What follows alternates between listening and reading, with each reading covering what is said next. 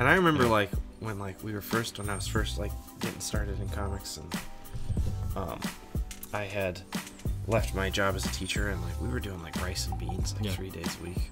Yeah. And just making it happen and having like barely any money in the bank account. Yeah. And it was a special time because like, you know, you can't buy everything you want, but like I was doing what I loved, and it was meaningful, right? it was meaningful. But I can't say that I was any like less happy back then, and I'm more happy now. It's pretty much the same. Yeah. You know, it's not the relative amount of like money I have versus happiness has never really been a thing. How successful I am, same. Yeah. You know, it doesn't really change. You know, I still am struggling with a story beat. I still can't draw that elbow right. You know, things like that. So we're already recording. Okay. So, so the way I usually start this thing, the point of this is not to talk about how to get a job or how to become a great artist or anything. It's more about the why of doing it. Okay. And I meet a lot of people, and I meet a lot of students who are focused way more on how do I get the skills to make this thing to get followers and to get jobs and all that kind of stuff. But I think the question more so to ask is like, how do you keep it sustainable for like 40 years? You know. Oh, sure. Well, and like looking at like your art, like you've leaned into the stuff that I think is like, you know, from your childhood and stuff that like is pretty dorky and nerdy in a really great way. And I think it resonates with a lot of people, and it's been really cool to see people like be able to make a sustainable life out of, you know, drawing robots and drawing like wrestlers and stuff and stuff. But yeah, do you have any initial thoughts or anything on that, or? Somebody told me, some artist at some point was talking to me about how to be sustainable in the creative arts, and I think that was where they were saying that if you can keep the mindset of a kid, or like being a kid, and keeping that open mind and the like willingness to just like do stuff, that it'll like take you really far, and you'll have like you'd be maybe more open to ideas that pass through your head that maybe otherwise you would kind of like hide away. So I don't know, I mean,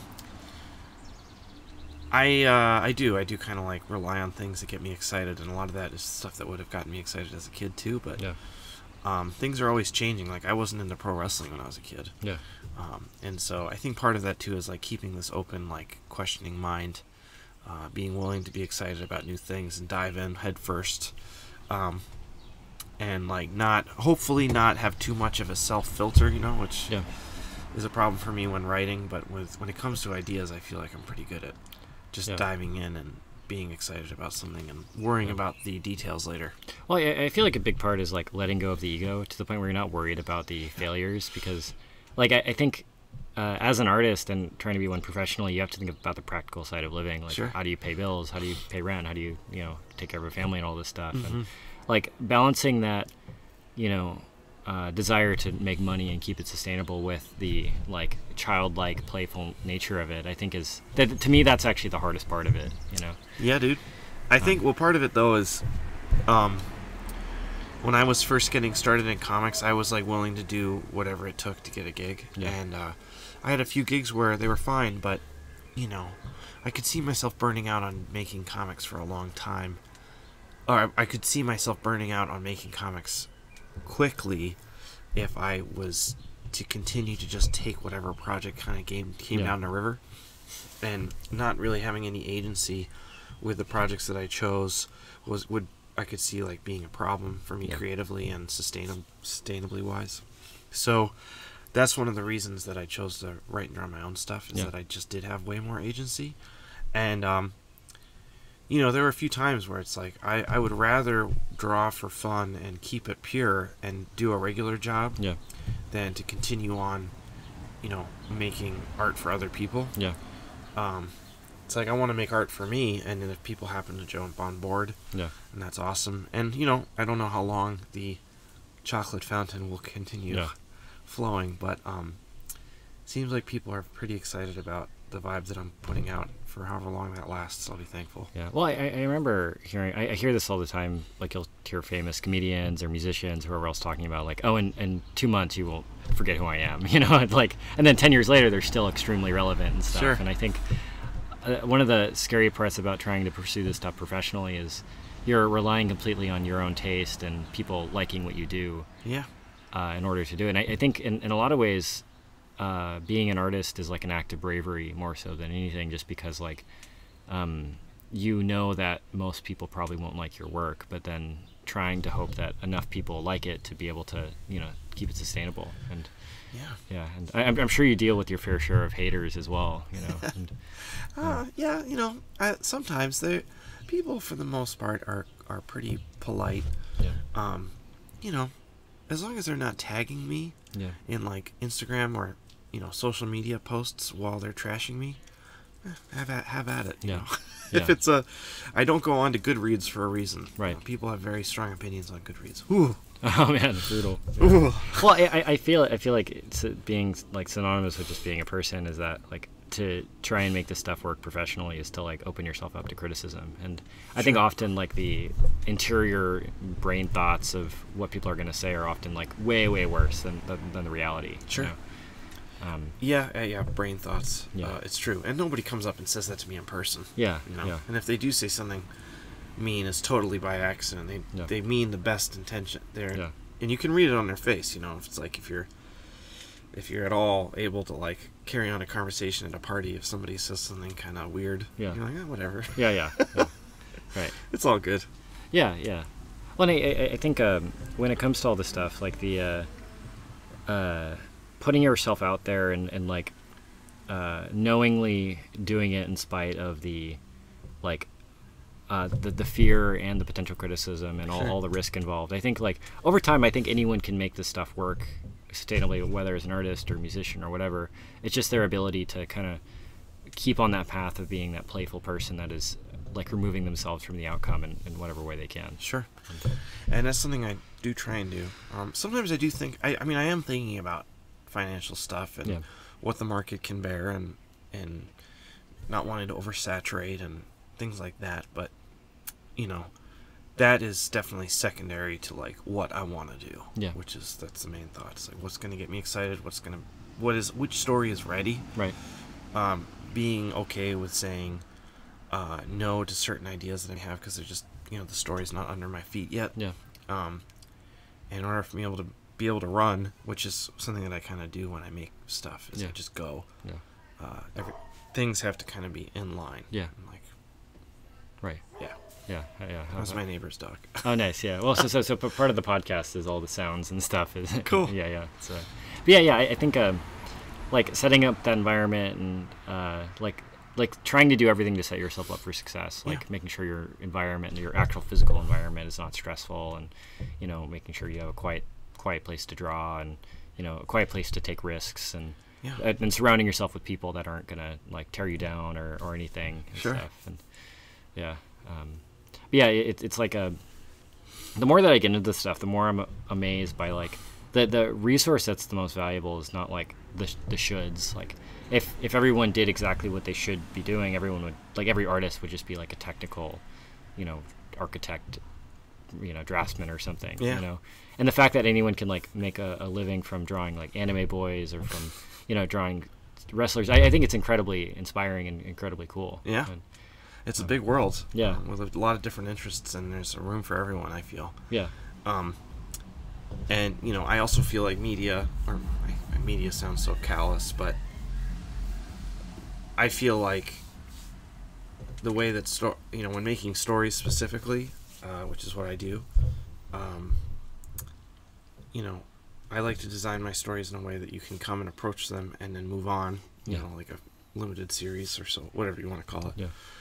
And in that way, there's a space for people to take it and digest it, and then move forward into something else, and be appreciative of what they experienced with me and my work in the past, and not necessarily feel like they have to drag me along with them. That's something that's important to me in my creative endeavors, is to be able to have a beginning, middle, and end. Have something that people can remember fondly and not have to worry about still engaging with in 2 years. And then hopefully the goal is to be known as a creator that provides a satisfying experience every time.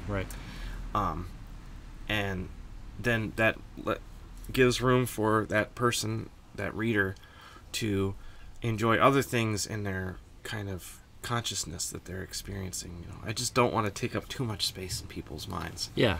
Just be nice and easy. It's like come in, you experience, you move out. Yeah. Like I guess some IPs lasting for 1,000 episodes or something, or 1,000 chapters and stuff. And there's nothing wrong with that inherently. Yeah. I think there's value to that. It's not the stories I want to tell. Yeah. Well, and I think making that stake in the sand, I think, is important. I think. Especially with AI nowadays, I'm really scared for new artists because I think it's really easy to get nihilistic about like why should I create when AI can do it way faster and better, or faster and better, right? And I think more, like a lot of the value that artists provide is like that niche and that like personality to do it in the way that they really want to be doing it. Yeah. I think one thing to remember about AI art is that AI art only exists on the backs of what's come before. Yeah. And in some ways that's true of many upcoming artists, wanting to emulate Kirby or, insert X artist here. But, AI does it in a way that is, there's no room for the new. It's all recycled.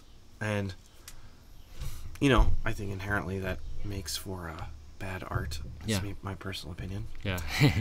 But, I feel like new artists coming to the table, it's even more of a reason to try and break out from the norms and to create art and lines and illustrations that are reflective of the person that they are inside. And that's a challenge for all artists, all visual artists, taking what we have inside and putting it on the page in a way that hasn't been done before. Yeah. Because even before AI, like I said, like there were people that were like drawing exactly like other people for centuries. Caravaggio had his hordes of apprentices apprentices, and people were just like, they see Caravaggio and then all of a sudden their paintings start looking like Caravaggio with dark backgrounds.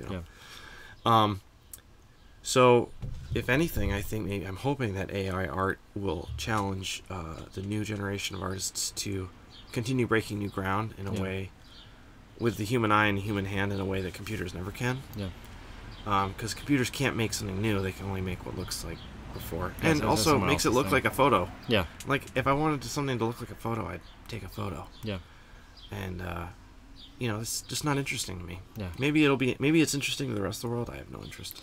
Well, I feel like success as a concept in general has a lot more to do with like I think there's like the shoulds in your life and the things you want to do, and I think the shoulds of like, oh man, I shouldn't, like, oh, I can't do art because this particular niche that I wanted to get into is being handled by this, AI or like whatever. And I think no matter what, there's always a reason not to paint, like, you don't have enough time, or you're not good enough, or no one's going to care, or any of that kind of stuff. And I think no matter how successful you are, those reasons don't go away. True. And I think true art is finding that purpose, finding that reason to keep creating in spite of like the overwhelming pressure of like living and the difficulty of it, Yeah, that's true. Yeah. Which includes AI. Yeah, right. Well, and I mean, we can get this out if you want, but you were talking about the storm yesterday and how you had to shovel out poop water for an hour and a half. Oh yeah, we can keep that in. Okay, cool. But it's My like basement flooded. Well, but like somebody might idealize you because you're a well-known comic artist, you're able to make a living from it, but you still have to shovel poop water out occasionally, right? And it's like, or change diapers or it's like do the dishes. Yeah, and it's like just because somebody is well known or famous or they're able to do something that is kind of a rare profession, it doesn't mean that they're immune to like the somewhat grosser parts of life. That's true. Yes, it was on full display yesterday. Yeah. But I mean, for me, like I'm living in this van and it's really hot a lot of the time, and it's kind of gross sometimes as well, but I would rather be doing this than living in an apartment, and I actually can't even explain why. I just want to do it. Sure. And and I think the more somebody is able to lean into like then I'm not saying don't follow conventions, but follow their interests and push back against the conventions as much as they can. Yeah. Totally, man. Yeah. The more successful I think they'll be in general. Yeah, and I feel like you said, like something makes you want to live in this van. Yeah. Something makes me want to make stories. Yeah. Something makes me want to draw, and I do feel at my best when I'm doing something like that well. Yeah. And it's kind of where I don't know where my drive comes really, but It's part of it.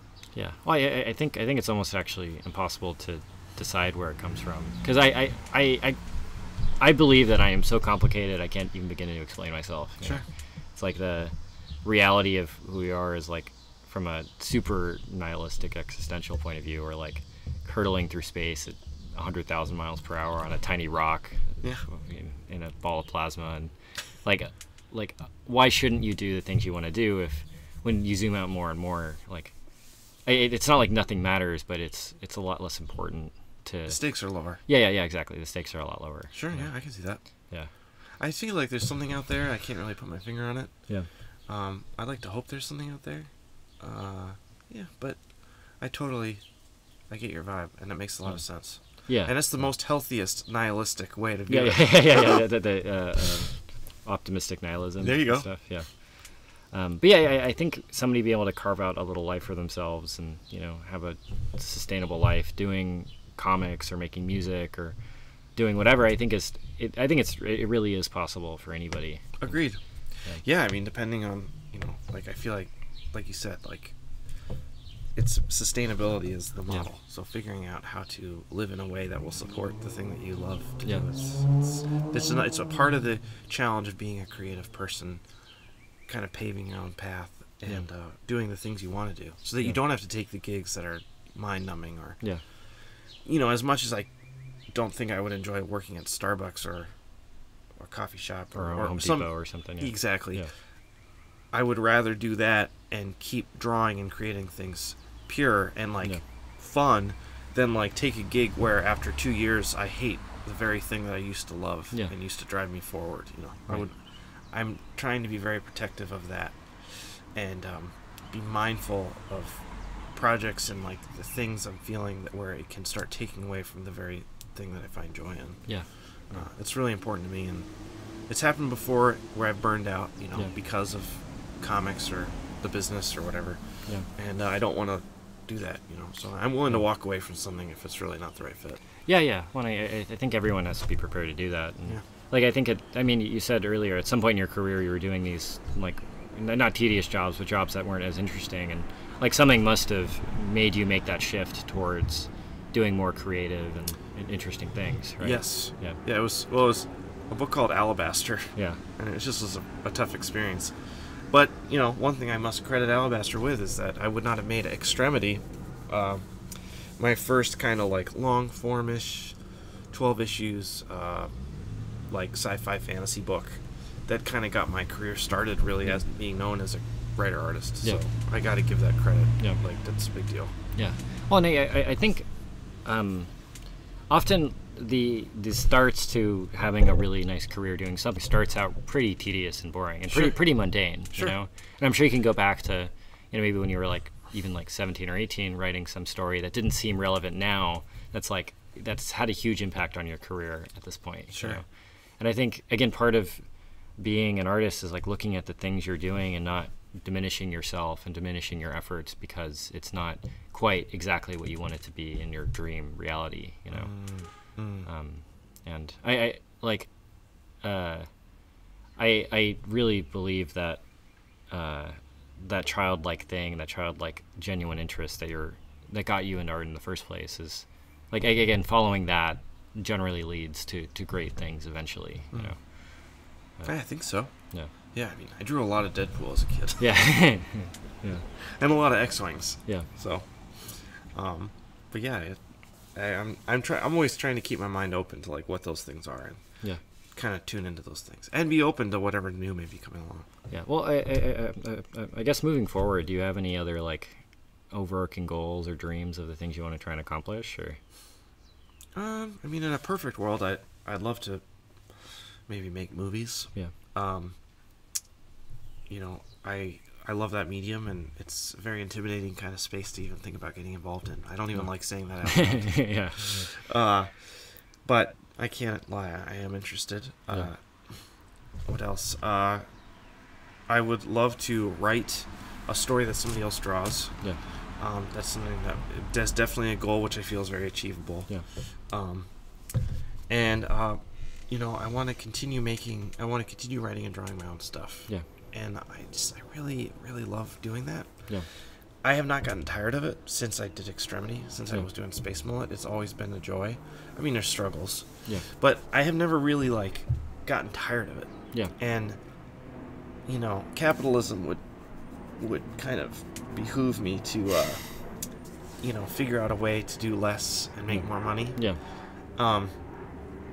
Which I think about, but, you know, it's like, so, but then in order for me to, like, make more money, I have to compromise my vision or, like, the way that I approach making things. Yeah. Which I don't really want to do. Yeah. I want more is more for me, and I love making the lines I love making. I need to be healthy about it. I need to remember to do that, but I also just want to keep doing my own thing. Yeah. And that usually includes staying the course and being mindful to change in the future, but also, you know, remembering what it is that makes me happy in the first place.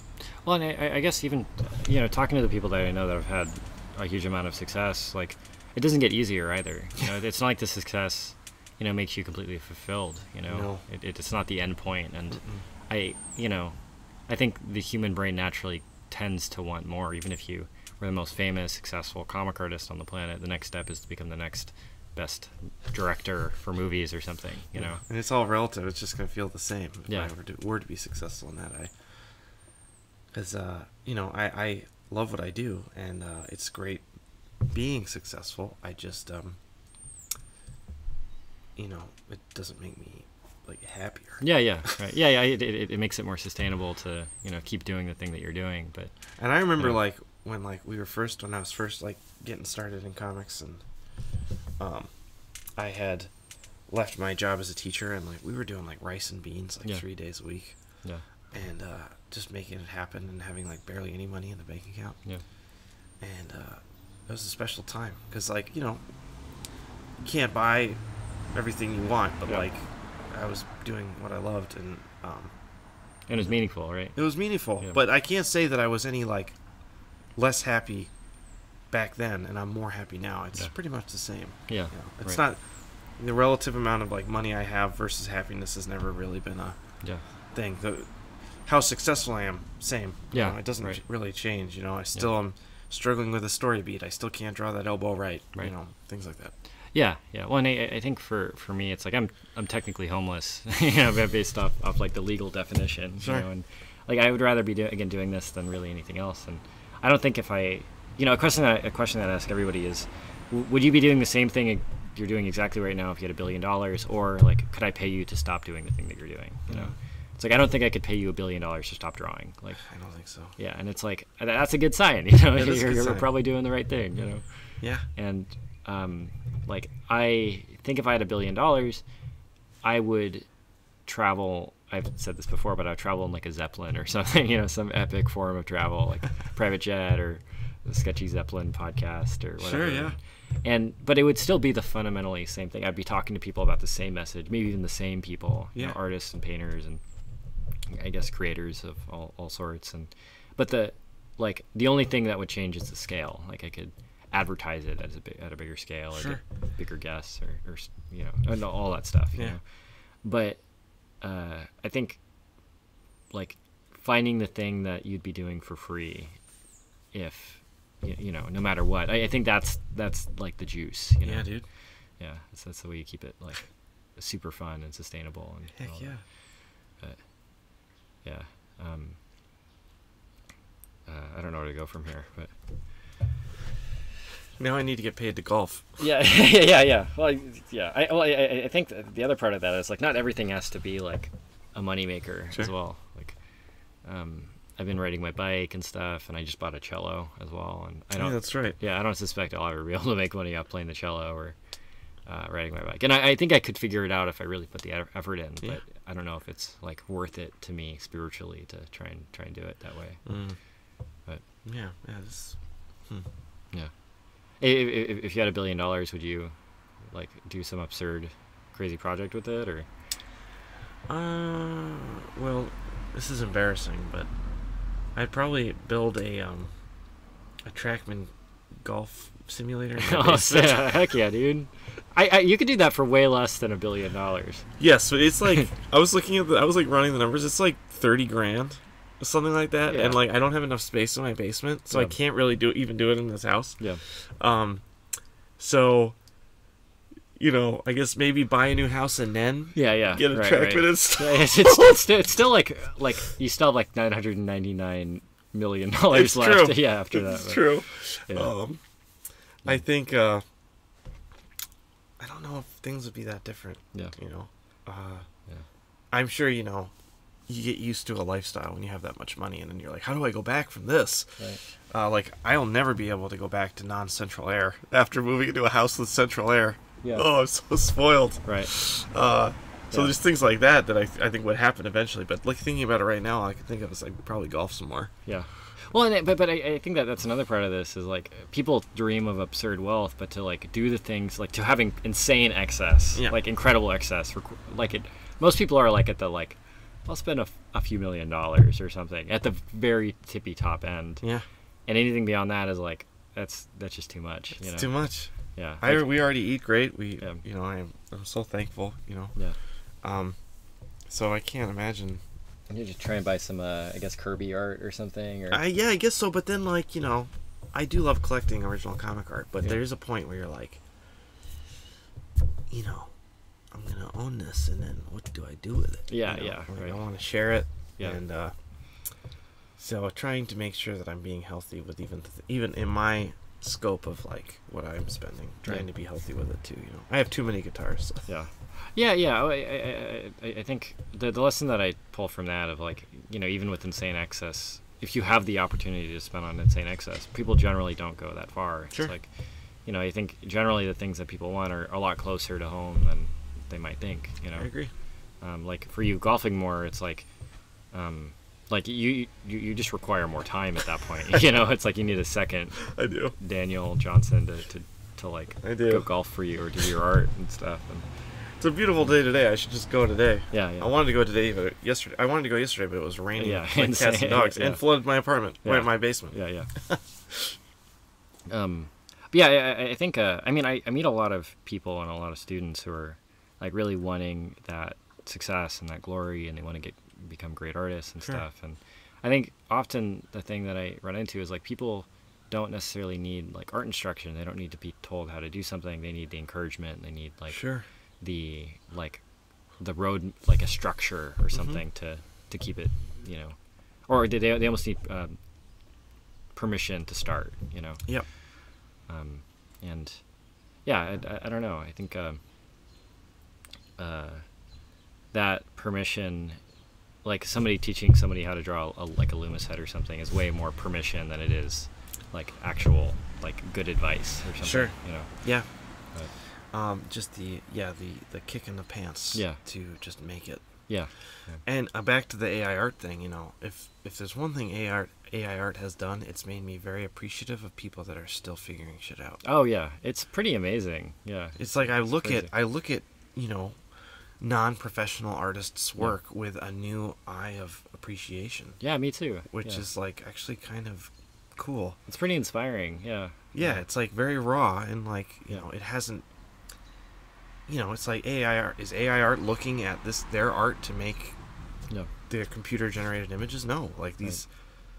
Right. It's like the growing pains of an artist showing in the work that just goes to show just how valuable all art really is. Even the art that you're struggling through. Yeah, it's not like not ready. Yeah.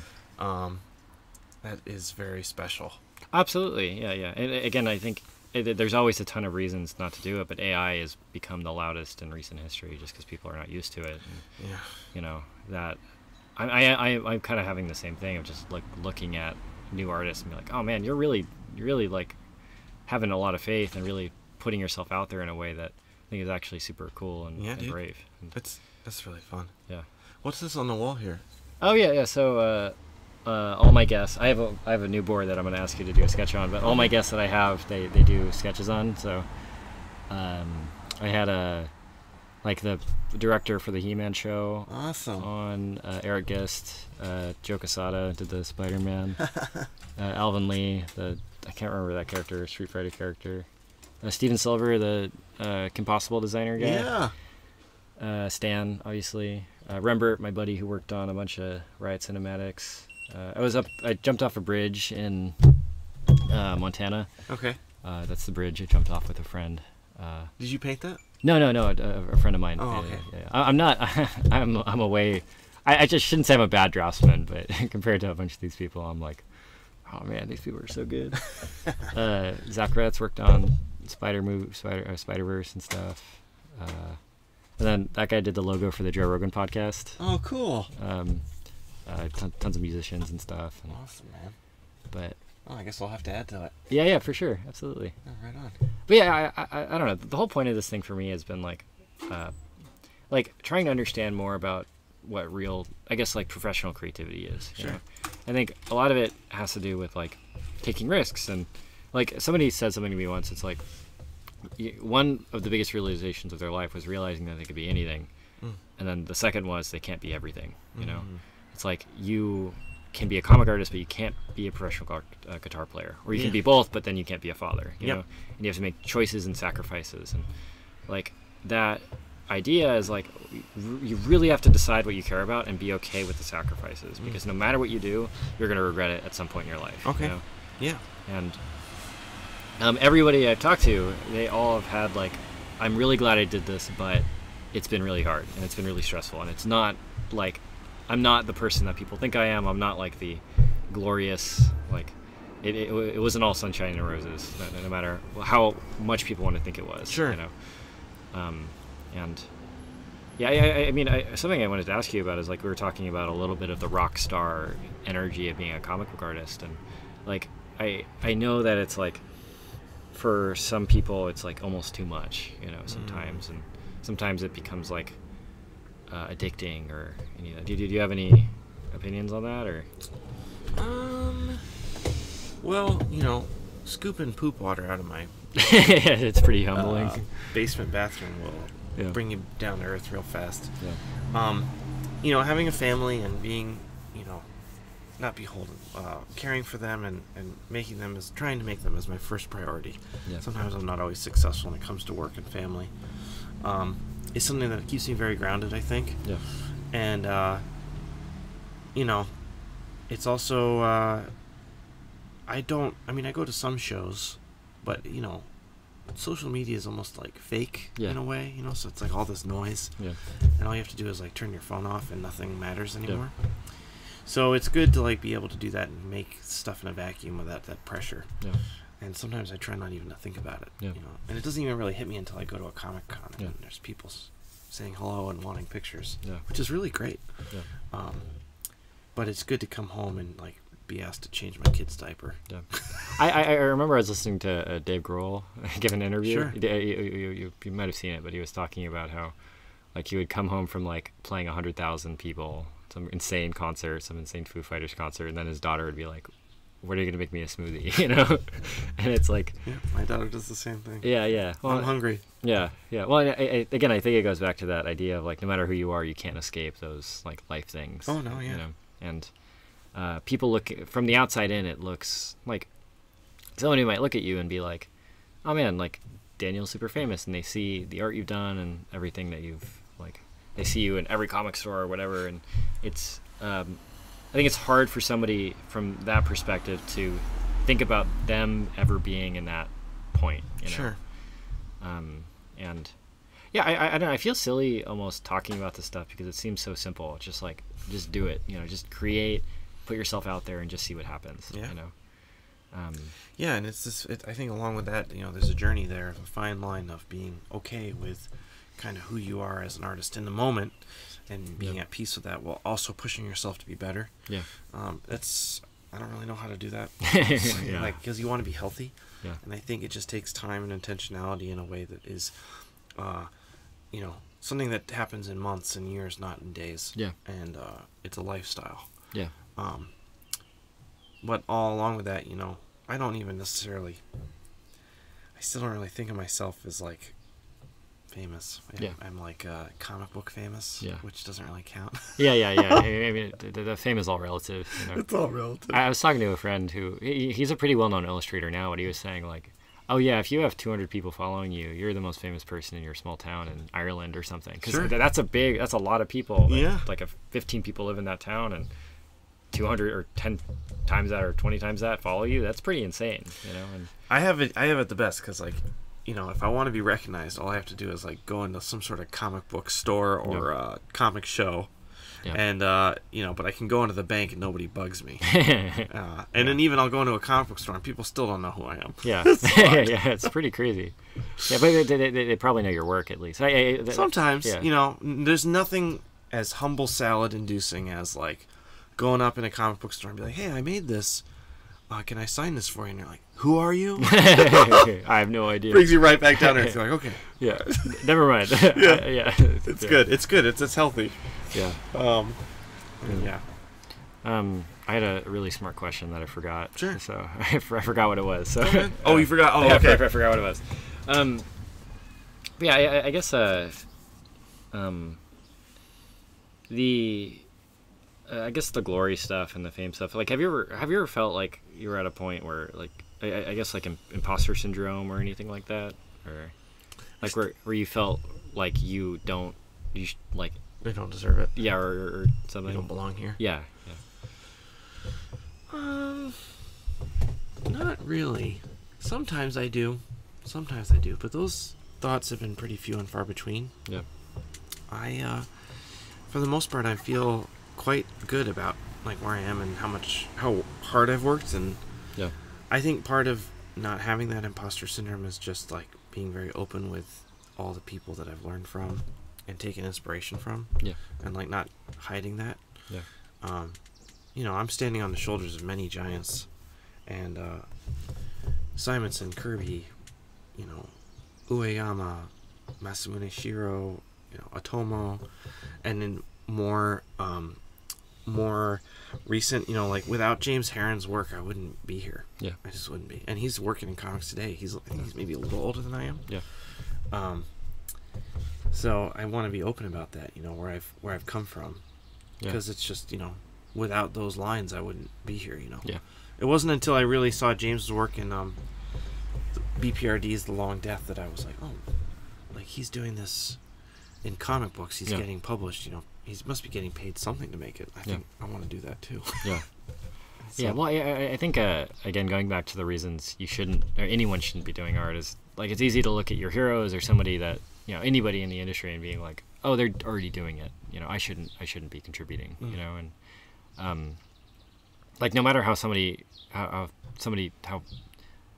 somebody feels to another artist, I think inevitably standing on those giants, like, their own unique voice, just, it comes out organically just by creating stuff. I agree. You know. Yeah, because, like, the more you grow as an artist, you know, you start from one place and you're continually evolving, and you as a person is evolving as well at the same time, and that just equals out to you looking different. Yeah. You know, and it's like there's a growth that happens in almost every artist, unless someone is actively trying to, like, ape somebody. Yeah. In, like, an unhealthy way. Yeah.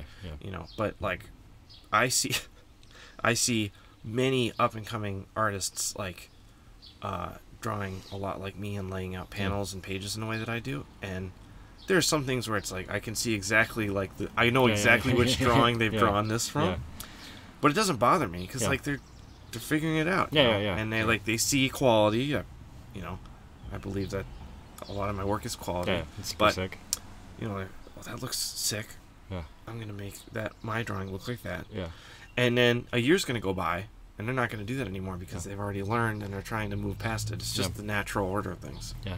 Well, and we were talking about it yesterday, and you're saying that you got into art initially because you were pursuing, like, concept art, right? I was. I mean, like, it was like in my sophomore summer of college where my mom had bought me the Art of the Lord of the Rings book. Oh, sick. Yeah. And I was like, I could see myself I've seen that. doing I've seen this. that book. Yeah, it's great. It's out of print. Yeah. I treasure it. Yeah. Because it got me started on just even thinking about commercial art. Yeah. And being able to make stuff that wasn't just, like, for art class. Yeah. And so it was originally concept art that I was trying to break into, and I did have trouble with the digitalness of it. Yeah. But I hadn't learned that about myself yet. You know, I was still trying to force it and figure things out, and things were looking too pristine and clean. Yeah. I needed to figure out how to get dirty, which just ended up me having to be using pen and ink. Yeah. Well, and again, it always starts out in some. It has to start somewhere. Yeah. Right. And starting out with like aping a little bit of your art or something, or making it similar to you or James Herron or Jim Lee or whoever else. It always starts there, but then it moves towards something else. And I think it's been cool watching a bunch of the old Wildstorm guys start in comics. Now they've all moved to like Riot or something. They're working in games and concept art and and being art directors for these really big projects. It's pretty neat to see. It's like Joe Mad does games now. Yeah. Joe Mad was a huge. I love his art. So wouldn't be here without Joe Mad either. Yeah. I mean, I still draw eyebrows like Joe Mad sometimes. Yeah. Well, his art and his the whole Battle Chasers thing in general is like, it's so sick. Perfect. I have an original page up in my studio. Oh, cool. Yeah. I'll check it out. Oh, it's the best. Yeah. But I guess on a broader scale too, like looking at World of Warcraft, and compared to like Warhammer, it's like pretty much the same thing, but it's like a little bit different. You know? And there's something I think it's kind of celebratory about that kind of like, butter that's on every bread kind of vibe. Yeah, it's kind of nice. It's comforting. Yeah, and we're all playing off the same tropes and learning from each other, and things evolve little by little, and then every once in a while you'll have just this huge outlier that's really special to see. Yeah. Well, I think the individual artists, like a lot of people are looking for that, like, something that will distinguish them and something that is like allow them to make a living and all that. And I think generally like having a little bit of emulation in your artwork is actually like one of the only ways to do it. I think it's very rare where somebody is they're like motivated and self-inspired to do stuff. I actually can't think of anybody off the top of my head that is like exists completely in a vacuum but creates great artwork. I mean, I guess there's no way to really find that out, but I'm inclined to agree with you. Yeah, I feel like there needs to be stuff coming in so that you can put stuff out. Yeah, that's how I operate. Yeah, man. Yeah. We've been going for I think about like 45 minutes or so. Sure. Or anything? Is there anything you want to talk about? Or? No, dude. This was really fun. Cool. Yeah. Cool. Well, I appreciate you doing this. Yeah, of course. It's super cool of you. How should people follow you online? Well, Google my full name, you'll find me. I have a YouTube that I go live every Friday, which is pretty fun. Yeah. And it's it's all free and nice. Just come and hang out, watch me draw, and I don't talk a lot, but apparently people have told me that it's soothing. They're super into it. Nice. Like it's like they say it's like comic book Bob Ross vibes. Yeah. Hell yeah, dude. Yeah. I'll take that. I'll take that compliment all day. Yeah. It's good vibes. Yeah, man. Cool. Well, thank you so much. Thanks, guys. Cool. Sick. Oh,